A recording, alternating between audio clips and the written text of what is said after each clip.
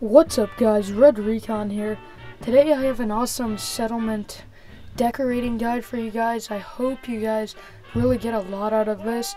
I worked pretty hard on this. If you couldn't tell, this is the lobby of my Kingsport Lighthouse build.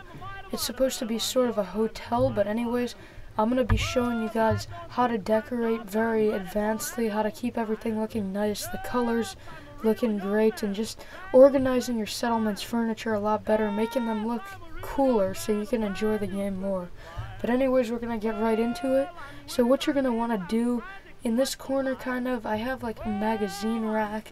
I always add those in, just they add kind of like a, I guess, pre-war feel. They give you a lot of space, and I always add like a little side chair next to that.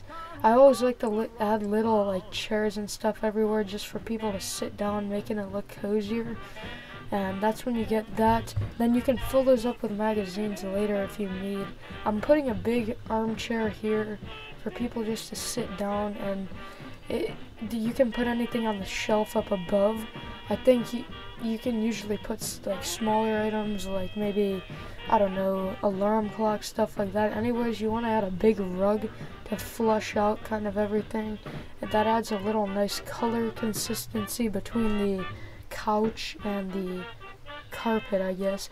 And then I put this little like a little chair there for kind of looks, I guess, and a little radio there. I always put stuff on my tables in order to make it look more useful, and there's a reason for it being there, because if you weren't gonna have anything, why even have a table?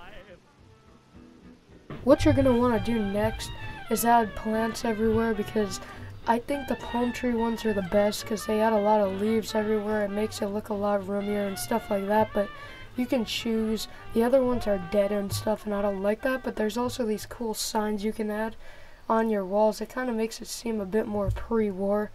All this stuff from before the war, I like that they added that stuff in. I'm not going to be doing the upstairs of the hotel part today because you just basically add beds up there and little like nightstands and stuff like that. For the kind of sitting area, you want to add couches, 2 couches on the sides, and I usually just leave it open so you can walk in. I also have the jukebox there for anyone who wants to listen to the jukebox while sitting in this kind of seating area or living room, whatever you want to call it.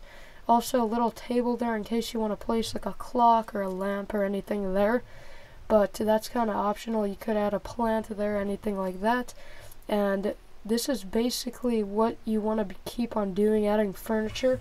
You want to keep adding a bunch of plants everywhere to make it look more green, and as you can see, I use a variation of colors everywhere to make it, I guess, flow a bit more. If you were just having all red, all brown, all stuff like that, I got blues, I got reds, I got browns, all that kind of stuff.